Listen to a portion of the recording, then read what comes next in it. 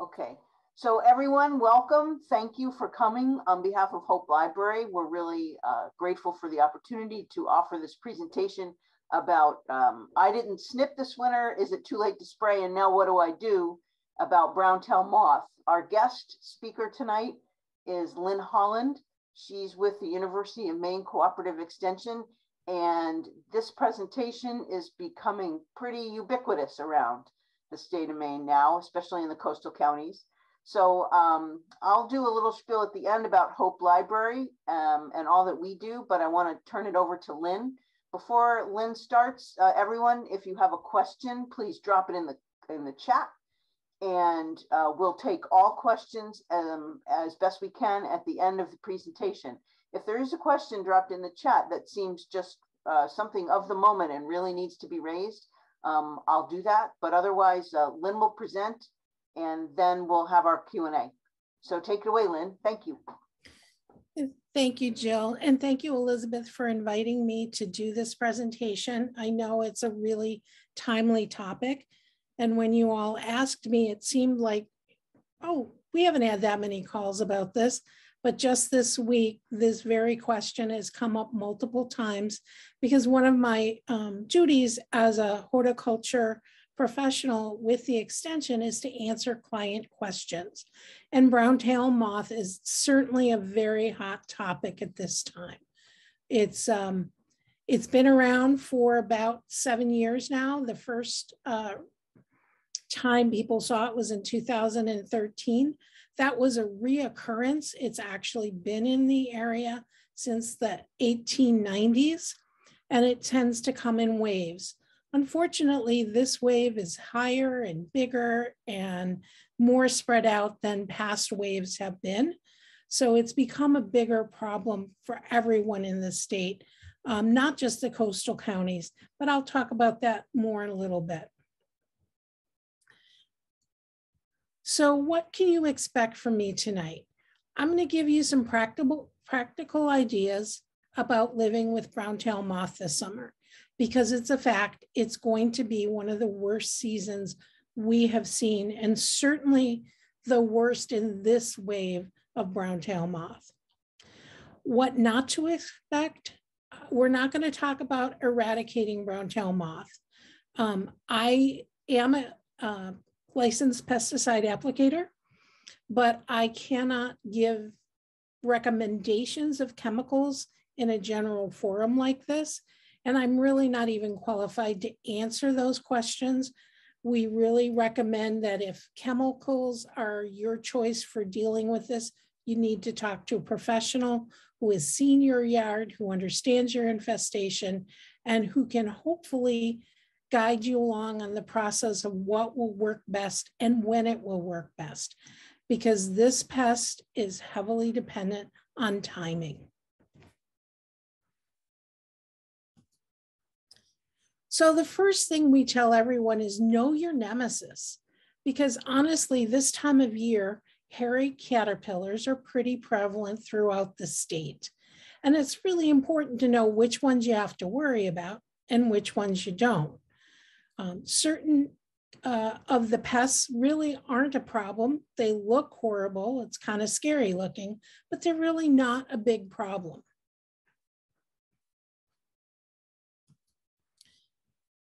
Whoops. Tent caterpillar, which is the eastern tent caterpillar, and the fall webworm have been around in this area, are natives actually to this area, and pretty prevalent throughout the state. And you're going to see these in many types of trees, including the same trees that brown-tailed moth like. So therefore, when you're looking at your crab apples, your cherries, your apples, your pears, it's often you will see these tent caterpillars. Sometimes you'll also see them in lower shrubs, but when you see them, there's no need to panic. Even when you see an infestation this bad, there's still no need to panic. This is actually a variety of a tent caterpillar that is pretty rare, but these are pictures that actually came into my office approximately 2 years ago from someone who was driving through Topsom, Maine, and just had to stop when they saw the tree in the first photo, that left-hand tree. And then she got up close and was able to take pictures of the second tree, or the close-up of that tree, and then actually looked at some other surrounding plants where these caterpillars had pretty much used up all the available foliage on that tree and were now dropping into, you know, the lower story, the understories. And I show this because, again, this is one of those situations where you need to know what you're looking at. Removing this from your tree would be very difficult, and it'd be kind of gross and creepy. And we know it won't last until Halloween, because otherwise then it would almost be useful. But the fact is, you're not going to start scratching or getting a rash or inhaling any hairs from these caterpillars. And knowledge is your best weapon at this point in the year, because there are so many look-alike infestations. The time to start worrying is if you see something like this, which is the spongy moth, formerly known as the gypsy moth. And this is a moth that pretty much is more seen in southern and western Maine, although it, like the browntail moth, will come and go. There will be areas that will have infestations, and then a few years later, they won't have any at all. Like browntail moth, it's really dependent on what type of weather we have, such as rainy, cool, weather versus hot, dry weather. This gypsy moth will defoliate trees pretty quickly. A small shrub can be defoliated overnight. Wandering caterpillars will be out there. That means, once they're done eating in one place, they drop down and try and find another source of food. They also have hairs that can irritate the skin, although in their case, it's more of like a barb as opposed to a chemical. And there can be some severe reactions from people who are allergic to them that result in rashes or itching. So again, if you know what you have, it will be easier to avoid it. And the gypsy moth, now known as the spongy moth, is certainly something you want to avoid. But the reason why you are here is because of the browntail moth. And the browntail moth this time of year looks like the little caterpillar on the left of your screen. And come early July through August, it looks like the adult moth that you see on the right side of your screen. And in both cases, the hairiness of the body of these of this insect are what causes the reactions that people get. So in the case of your caterpillar on the left, this is what they call the fourth instar. And between the third and the fourth instar, well, between all instars, a caterpillar will molt or drop its old skin, and a new, larger caterpillar will emerge. The browntail moth does this 6 times. That's a lot of little skins laying around. The very small skins early in the season, which are essentially the second instar to the third instar, don't have much in the way of hairs. So April and early May are relatively safe times to be out there amongst the trees. And even if you had a pretty bad infestation, chances of getting the rash are less until you get to about Memorial Day. And then things start happening. Now we're in the third to the fourth instar. And remember, there's a fifth and a sixth instar. And each time those skins are being shed, which means there's nothing inside of them. They're light and fluffy and will go on the wind. In addition, they have those hairy, the hairs, which have a little barb at the end. But in addition, that hair is also like a straw.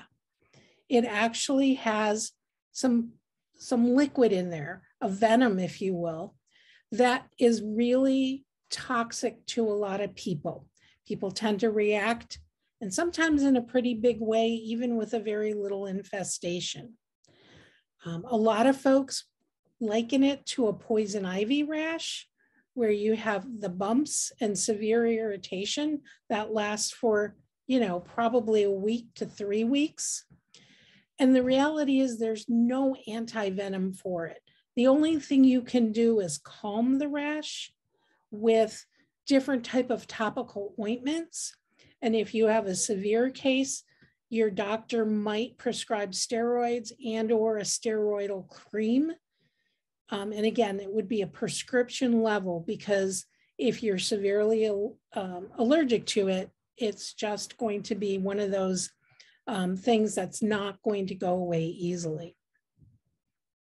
When we get to the adult stage, all of those little white hairs are also barbed and do have some poison in them, although it's to a lesser degree. And the female brown-tailed moth does not fly, only the male does. So the chances are you only have half as many of the moths themselves out there, but still they're nothing you want to pick up or touch without gloves and ample protection. I think I'll take a second here and ask if anybody has any question about the two pictures we're seeing right here.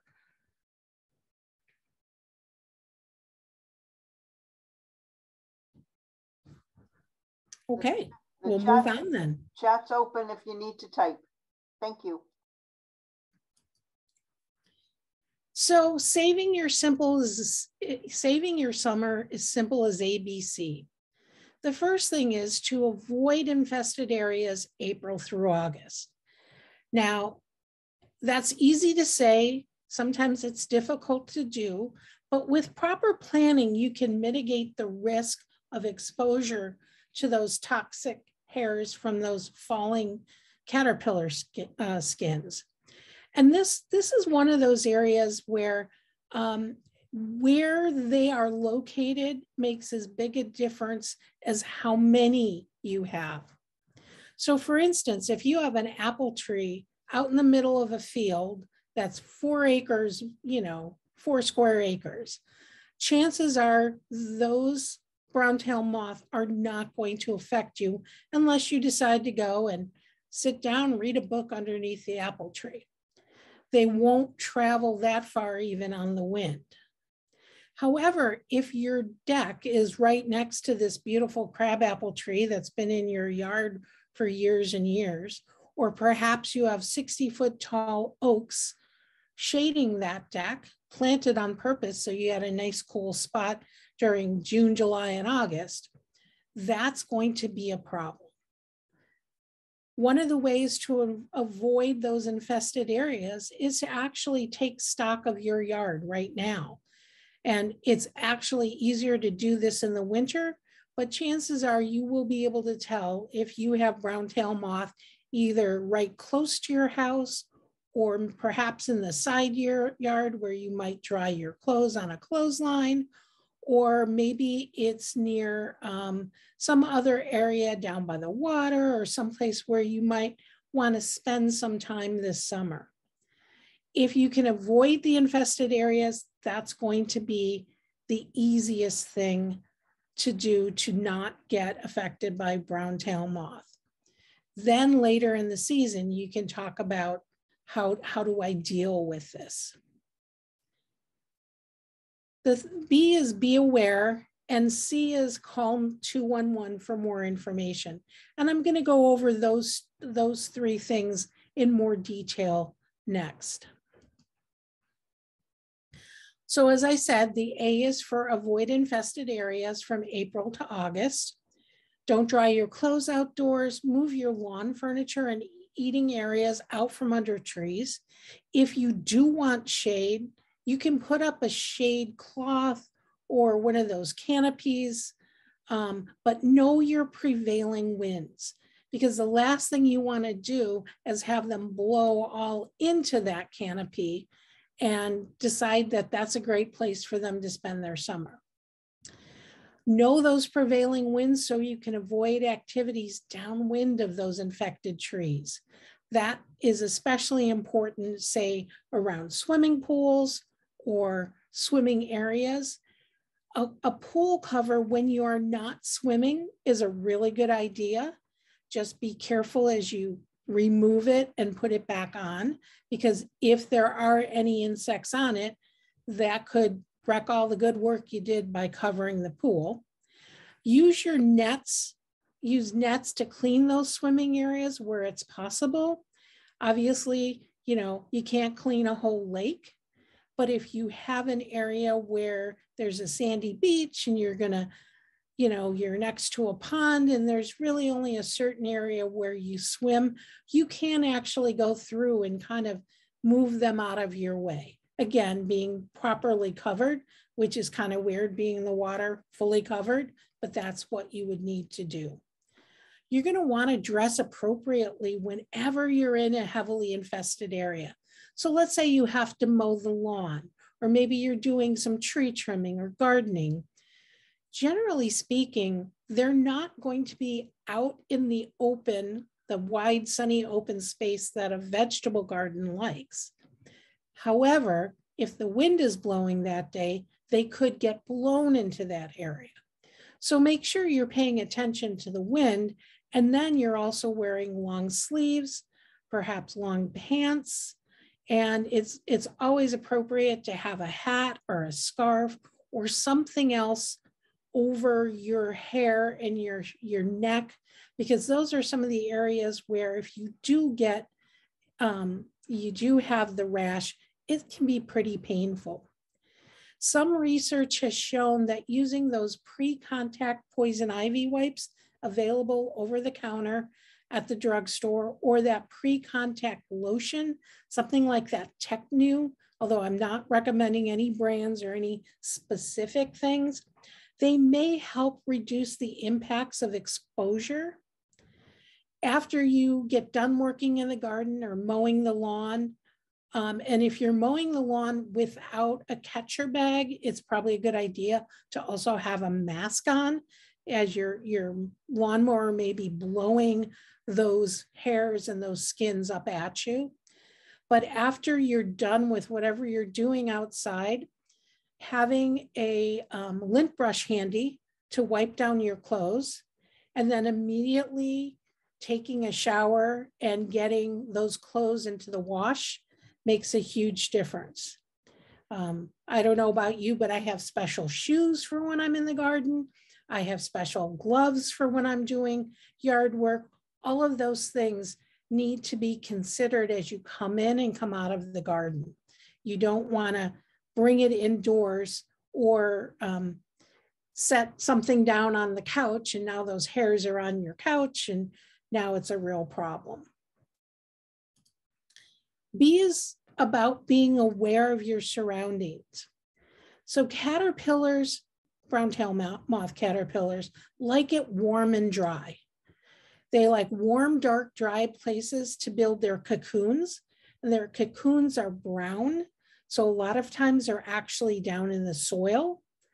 The cocoons are actually made of the hairs.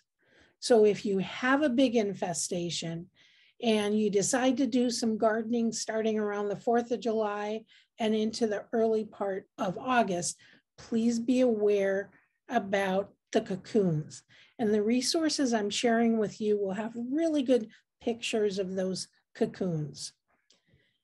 Moths will lay their eggs on the undersides of leaves of the trees that they like to live in. And that includes the apples, the crab apples, cherries, pears, and oaks are their favorites. If none of those plants are around, they will lay their eggs other places. They'll lay them on the underside of a leaf of a shrub, or they might put them even on the edge of a house or the trunk of a tree. And again, the resources I'm going to give you have pictures of those eggs. They're very easy to see, and they're very, they're not covered with hair. So they're the one place where There are no hairs involved. And so you can clean them up again with some proper precautions, because if the moth was there, there could still be some hairs left over, but you can get rid of the eggs. Warm, dry, windy days spread those caterpillars and their skins and hairs. So again, if you think about some of the days that we've had recently, if it's wet and windy, that's going to weigh down those skins and they're going to be ending up on the ground fairly quickly. But if it's warm and windy, they can travel quite a ways. When it's cool and wet, the browntail moth doesn't do well. So in the early spring, early cool wet weather helps a fungus that kills the browntail moth naturally. So browntail moth is an invasive species that came from Europe, and there are some natural predators for it in Europe. Some of the fungus that we have naturally occurring here have also been shown to be beneficial to tamping down, especially the very early start of the season, the browntail moth, when it's in that first and second instar. The tinier the caterpillar, the easier it is for the fungus to kill it. When we get to this time of year, that is a lot less likely, because by now the caterpillar has gotten bigger and it takes more of the fungus. And especially this year, we've had a pretty dry spring. So that is not in our favor. But when we do get rain, especially a heavy rain, go on out there and clean up those down skins, because those are the ones that still have the hairs and the venom in them. So how could you clean them up? I wouldn't recommend using your broom unless you never want to use that broom for anything ever again. Using a shop vac or using a shovel, something that can be watered down and cleaned out, is the best way to deal with it.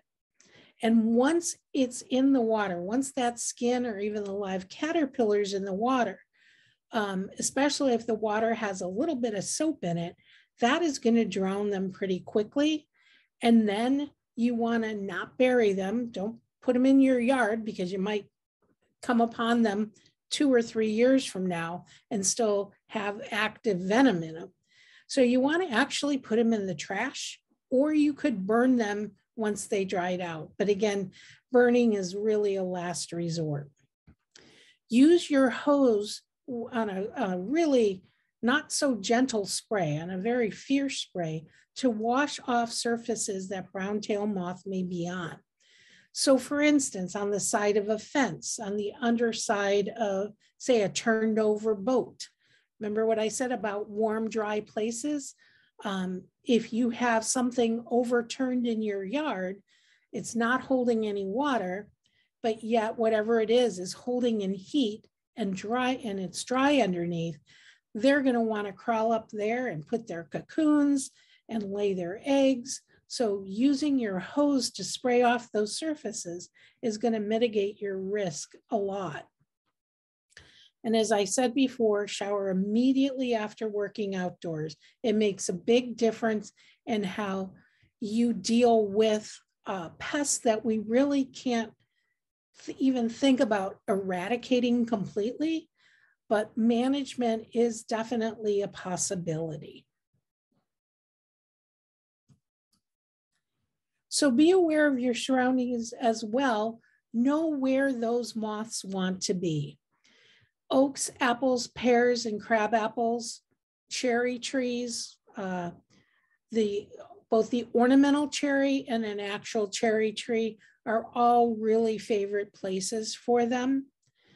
Areas near water also tend to have a little bit more appeal, especially our native oak forests that a lot of times have streams and creeks and rivers going through them. Areas near water will need special treatment, especially if you decide to go the chemical route at some point. And the Board of Pesticides Control for the state of Maine has all kinds of information about that. But again, this is why we recommend a licensed pesticide applicator, because they know those rules.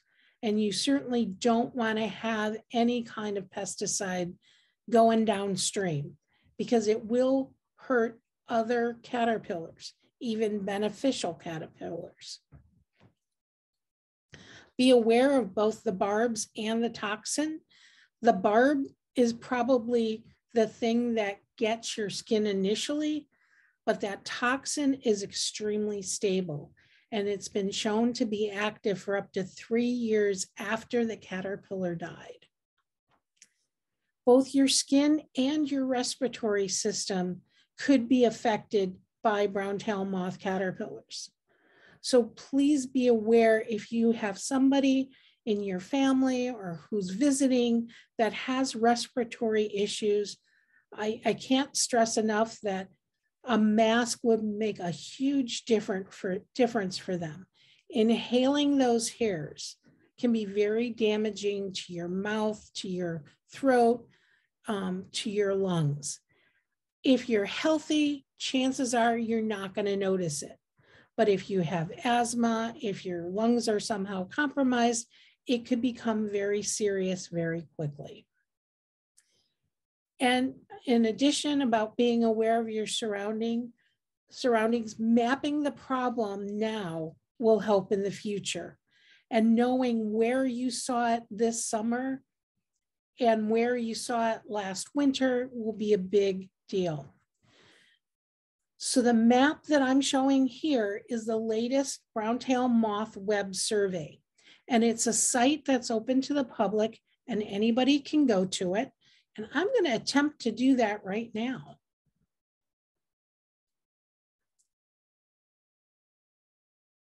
And I am going to ask Jill, can you see a map? Oh, you're on mute. I'm muted, I know. We can see the map, but nothing has popped up like a website, if that's what you were trying for. No, I wanted to make sure you could see the map. So does it say aerial survey, brown-tail math tools and web surveys across the top? No, it's a little bit cut off. It simply says latest brown-tail web survey.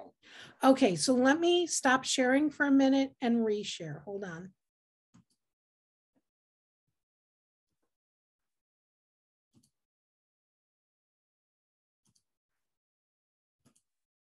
How about now? There we go. Yes. All right, so this is a map available on the State of Maine site. I will tell you that it's kind of intuitive that the darker the color, the more the problem is, the bigger the problem is. And that when I started with the extension back in 2015, my area down here around, Saginaw County and then up into Androscoggin County, there was nothing there. Only the very fingers of the peninsulas of Saginaw County, Lincoln County, and Cumberland County were affected. Whoops, didn't mean for that to happen. Now you can see that this infestation has moved north and west. We're seeing it, we've seen some as far away as Aroostook County, which is a first. Back in the 1920s, the infestation moved west and south and made it down into the Boston area. Currently, the state of Maine is the only place affected. Lynn, so now I'm going to go to the town of Hope.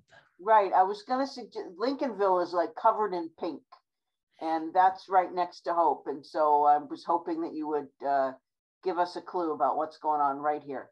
Well, we can do Lincolnville first and then Hope. So this number down in the bottom, 10,900 nests were actually counted in Lincolnville last year at the fall survey. This year, and I hope you can all read the numbers, but we've got, almost 6,600 just here. We have another 3,800 here. We have another almost 3,000 here. So we are way over where it was last fall. And that's just these map points that are fairly large. So the city of, or the area around Lincolnville is worse than it was last year. All these little dots, this is called GIS, ArcGIS mapping. And computer nerds more experienced than I am can really have a fun time on this. They can work with the tools to get really down into a specific area. But basically what has happened is they had two-person teams drive down the road, which is why it looks like a square. And they actually mapped those points where they saw nests. And they did an estimated count on each of those points. So for instance, the really dark colors, which is about 5% of this area right now, were mapped with 5,000 plus nests when they were doing the count at that dark point. It's really a very involved process. They do it twice a year. They send teams out for basically December through April for this count. So they are counting the nests they see up in the tree. And if they're this year's nest, they can tell versus if it was, say, last year's nest, even if some of the pieces of that nest were hanging on, if it's in tatters, then they don't count it. I'm going to go up to Hope. So here it's about 12,300. And I'm zooming in a little bit, but again, all of these points are kind of around the town of Hope, and they are estimating based on what they're seeing additional nests in the same area. And again, as you can see, this area here by Bald Mountain is pretty affected.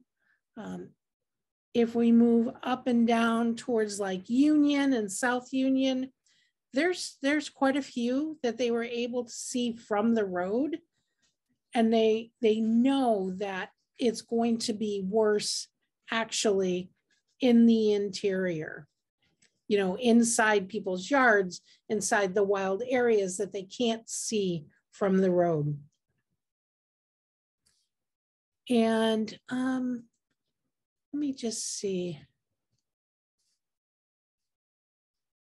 So there are ways you can go to the map yourself, and this is one of the resources that I have at the end and that I've shared as an email document that we can maybe have Jill send out to you if you want to get a copy of that.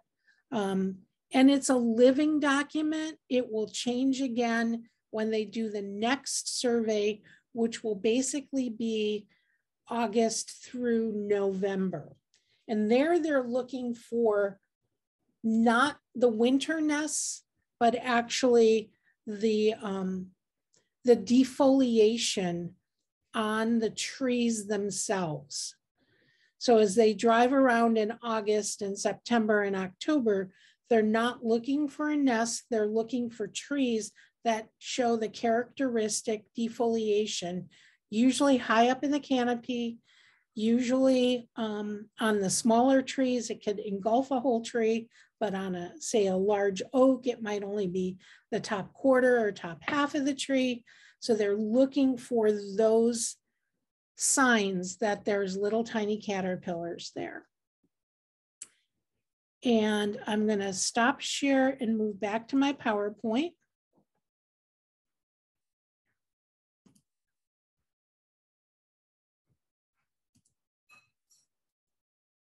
All right, so you should see the static map now.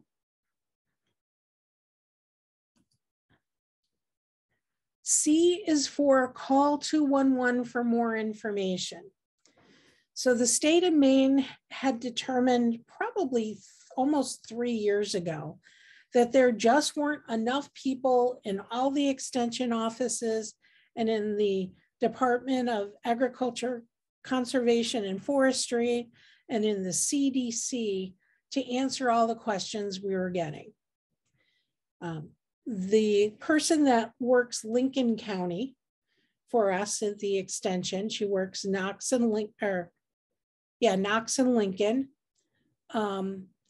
She would get, well, last year she got over 500 calls, and she's part-time and works by herself. So obviously it's a difficult challenge to cover those questions ourselves.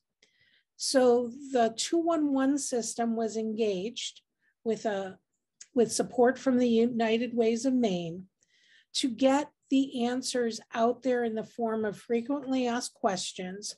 So those folks who aren't comfortable doing research on a computer could actually pick up the phone and ask questions. Lynn, this would be a good time for me to ask a question that someone has put in the chat. Thank you, Kim. I've heard the same thing, and so it would be helpful for us because we have a light on our barn. And the question is, I've heard that all outside lights should be turned off and solar lights removed at some point to avoid attracting the moths. When is that likely to happen? Well, this is a really good transition because the next thing I was going to talk about was lights. So we'll move on from 211 and we'll talk about D, E, and F. We did our ABCs. This is D, E, and F, and darkening your outdoor lights from approximately mid-June through mid-August is going to be the trick. And I'm going to go into detail on that in a minute. E is every stage of the life cycle matters when it comes to this pest. And then F is the frequently asked questions that are a great resource. And again, those are available through 211 if you want to call, but they're also available online. So I'll talk about that in a few minutes.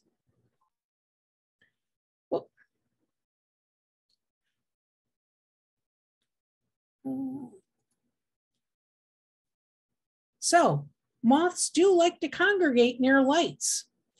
And as you can see by the effects of on this fence, and actually there's the person's garbage is near there. That was a part of their yard where they had a light, and it attracts moths, all kinds of moths. They tend to congregate under the lights, and they tend to like to fly around at night and then rest during the day. So once they've gotten there, they stay for the day. So if you're thinking, well, can I just like spray them all off? No, that's not going to work. I mean, you might get a few of them, but that's not the purpose of turning off your lights. The purpose of turning off your lights through the last week of June through early August is to stop the moths from finding new homes or from traveling. If you have to have a light on for safety, by all means, keep that light on for safety. But if you're in the house by 9 o'clock or 10 o'clock at night, and again, in late June, it's barely dark at that point, turn it off for the rest of the night. It's really important that you don't compromise your safety to dissuade these moths from coming to your house. But if you're one of those folks that just automatically has a light on, this might be a good time to kind of take a break from that. Solar lights, we haven't found to be as big of an issue in general. It's more the outdoor lights that are somewhere where the moth can actually hang out. So on a wall or a fence, or maybe on top of a structure that's right underneath the light, like a picnic table, or in some cases, people's cars. So this is definitely one of those things that you need to walk around your yard and decide, do I really need this area lit all night long? Because it's really the all night long part that's the problem, not those first couple of hours after dusk or even those hour or so before dawn. Does that answer that person's question? Kim, does that answer your question?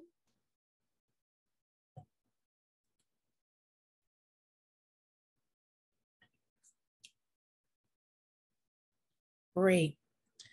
Keep those areas clean. Let's say they are all congregated on, right where your garbage cans are or whatever.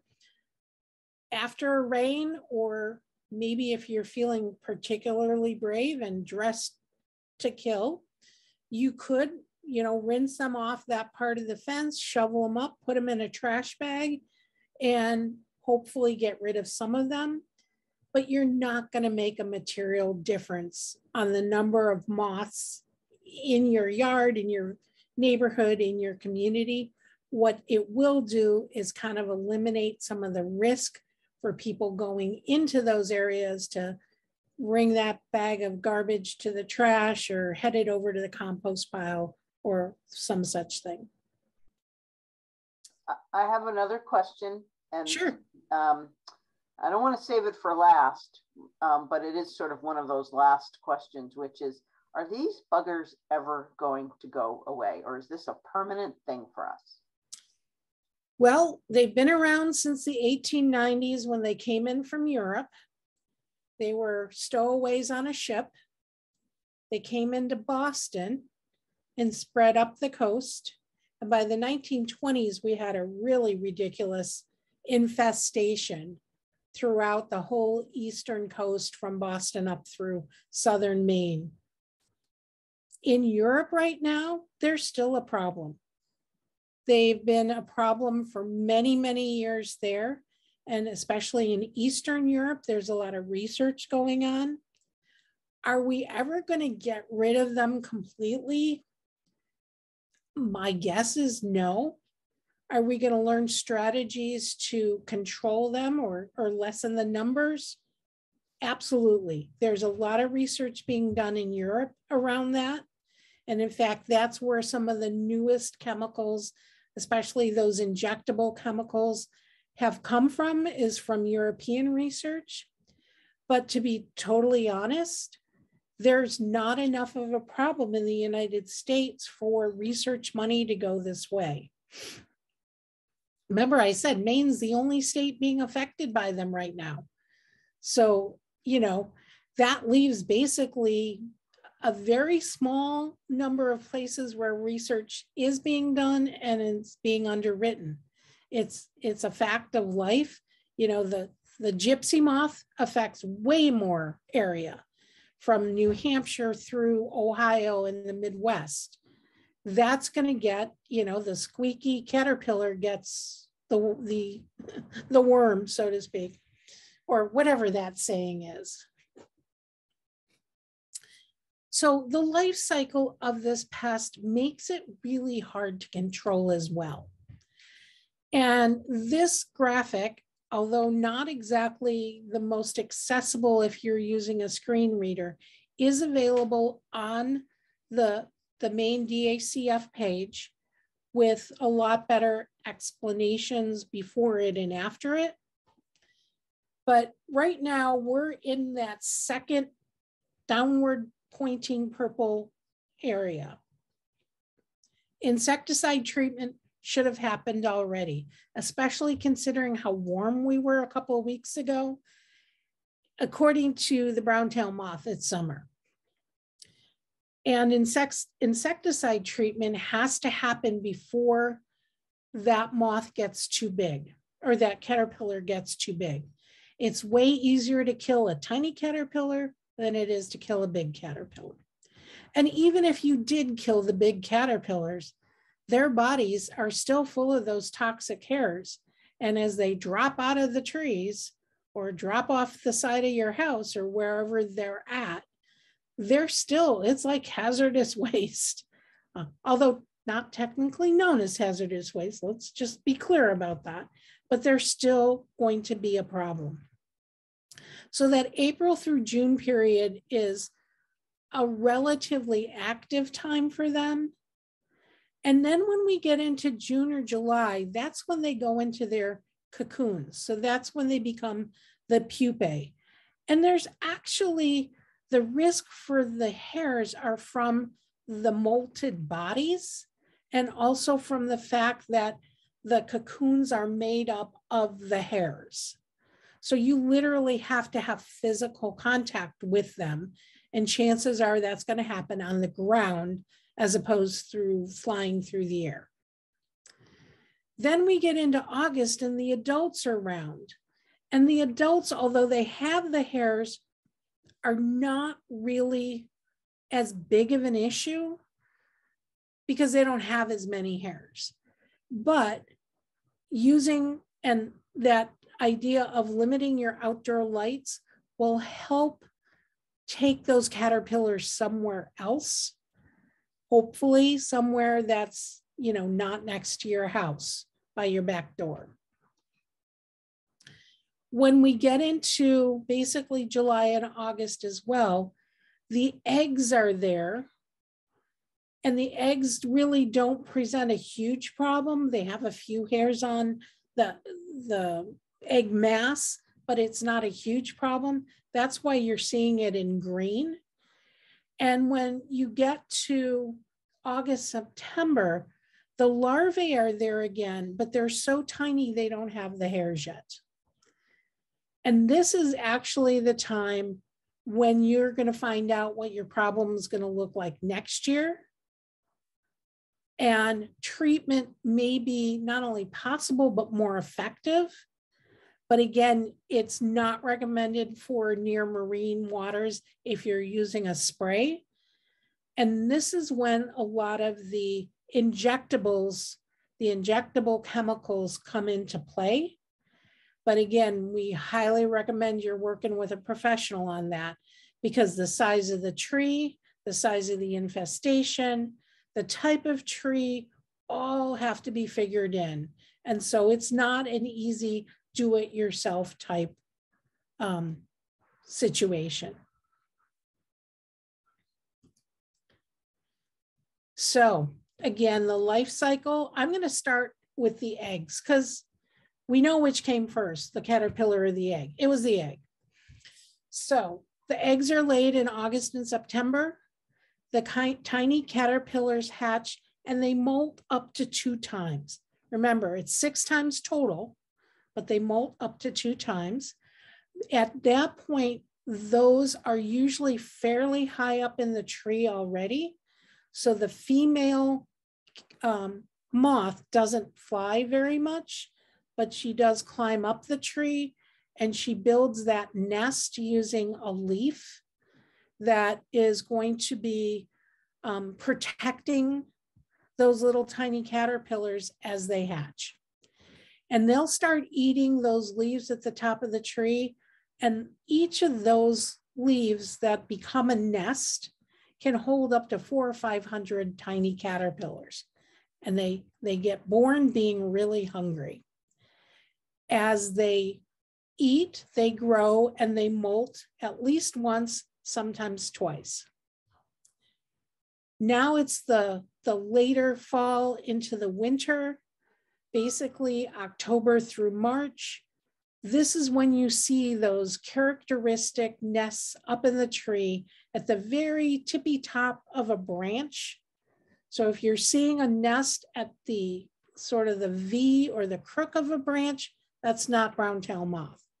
That's probably a fall tent caterpillar or an eastern tent caterpillar. The nests of these caterpillars are literally at the tip of the branch. Then April, May, and June, these caterpillars wake up, they start eating, they're going to molt 4 more times. So however many little caterpillars you had, multiply the number of those by 4. That's how many skins are flying around. And then in late June, they build a cocoon, again, that has some hairs in it. And then in August, those adults hatch and fly and lay eggs. A lot of it is dependent on the weather. A cold, damp spring will hold things back, and you might not see, a lot of movement until May, and it might, go into mid-June. A warm, dry spring, those caterpillars are going to be out fairly early. They're going to go back into the nest at night. They're going to defoliate the tops of trees. And then as the summer moves on, they're going to probably be pupating in June as opposed to July. So again, it's all pretty weather dependent as well. One of the things you want to watch out for in summer are hitchhikers. Now there's a lot of pests that hitchhike. And the reason we have things like brown-tail moth is because it hitchhiked at some point on something in the past. And what we're showing in this first picture is sort of the top of the tire near the wheel well. Remember, warm, dry. They like the feel of that. They're going to hang out there. How about on your truck bed or even just near your windshield? These things are pretty clever when it comes to places they can hide. If you have a boat that's turned upside down and now you flip it over, they could be under that boat. Maybe that boat's been sitting in your yard all winter and now you bring it to the lake. You've just moved a hitchhiker or 200 to the lake. The last thing I really want to talk about is F, which are the facts. And the facts, which stands for frequently asked questions, are pretty comprehensive. When printed, these facts are 21 pages long. That's because each fact, even though it looks a lot shorter on screen, you can open it up and you can look through it. And again, I'm going to attempt to open up the fact page, and then I'm going to stop share and then start share on the fact page.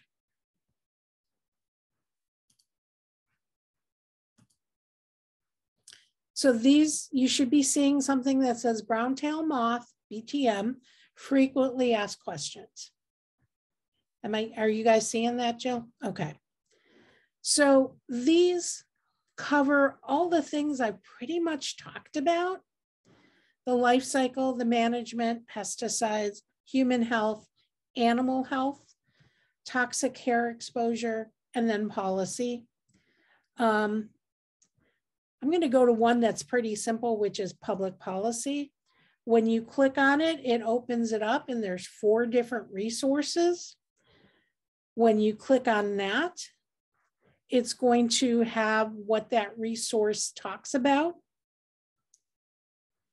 So this is basically telling you why we can't eradicate it at the state level. It's because it hides, and then when we do have it, it's big pretty quick. So what are they doing? They're committed to coordinating with municipalities. The Maine CDC is working to provide information for healthcare providers. A lot of those folks that got brown-tail moth, the first one on the block, so to speak, that healthcare provider may not have been aware of it. On the other hand, where I live in the Brunswick-Topsham area, Midcoast Hospital had been dealing with this since 2013, 2014, and they knew it just by looking at it. And as you go through there, you can then just close that up and go to the next one. So all of these different topics are covered, and when you open them all up, that's when it's 21 pages long. There's some additional related links, and then there's what they call the battle book. And I'm going to go back to my presentation for this part of that.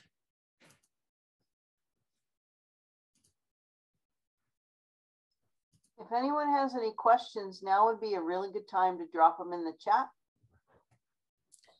The municipal battle book was created in the last 2 years to help municipalities understand the process of dealing with this and hopefully allocate some resources to it.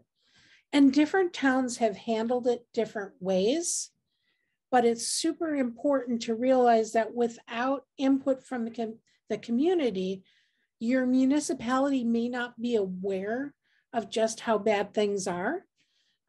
During the middle of winter, they're busy, getting snow off the road, dealing with salt, dealing with ice and ice in and ice out and all that stuff. It really does take a village when it comes to getting rid of those nests in the wintertime. First of all, knowing where they're at. And secondly, finding the resources to take care of those nests. There have been some really successful towns doing this. On the other hand, towns that have a lot of public open space or areas that are, part of a land trust or something else where there may not be a lot of roads are really difficult to deal with this pest. A municipality can always take care of playgrounds, school grounds, public parks a lot more easily than they can take care of a wild area. It's not that it's impossible, but it does cost a lot of money. And quite frankly, there's never enough money for everything we want to get dealt with. The other resource is called Knockout Browntail Moth. And again, I have all sorts of these listed in a document that can be sent to you. So you can just click on it and it will take you right to the resource. This is updated regularly. If you looked at Knockout Browntail Moth in the early spring, it would have talked about clipping nests. A little while later, it would have talked about identifying where the problem is and basically trying to get professionals lined up to have you deal with it. Right now, we're focusing on hitchhikers because it is a big issue. And those hitchhikers coming in from other parts of the state that have browntail moth to places that don't, and vice versa, are pretty important. In the fall, if you know you have browntail moth, that is the time to schedule professional help for the winter and spring. Whether you decide to clip nests or use insecticides applied by a professional, all of those folks book up really early. So getting them ahead of time, especially if you know and have a really good idea of what the coverage needs to be, how bad is it in your yard, being able to do that in the fall will help those professionals, basically get you on the books. And then I can take questions, and I just want to show you, again, all the resources are available as clickable links, and Jill has a copy of that. I sent it to her, I guess, yesterday. So I can stop sharing my screen now, and we could, if we need to do some questions and go back to the screen, it's easy enough. So I do have the Google Doc that Lynn sent, and I have everyone's email address, and over this weekend, I will do my best to send you what's in the Google Doc. And if you have additional questions, or there's something not in there, or I missed something or whatever, I'll get in touch with Lynn, and I'm sure she'll help us out. And this has been recorded, so if you wanted to go back and find that URL or whatever it is, can do that. You can also share it with your neighbors once I've shared it with you. So actually, I'll probably try to send one email to everyone. The email would have the YouTube recording link in it and the resource information, just to keep your email a little smaller. So I'm not seeing any questions anymore in the chat. I will say that on behalf of the Hope Library, we're really proud to offer this kind of resource to the community. And if you do have a chance, pop into the town office during town office hours and check out our little library, which is basically an honor system library. We do have volunteers on hand Tuesday mornings and Friday mornings. But we're here for you. And if you have suggestions on other topics that we can address, we're happy to hear those too. One last thing, if you have a question that occurs to you after you've jumped off the Zoom, you can send them to me. I'll send them to Hope Library. I'll send them to Lynn, and we'll get you some answers. So on behalf of all of us at Hope Library, I guess I just want to say good night because we've got some thank yous in the chat, but nothing more than that. And I'll stay tuned for the recording. I'm going to end recording right now. Thank you, everyone.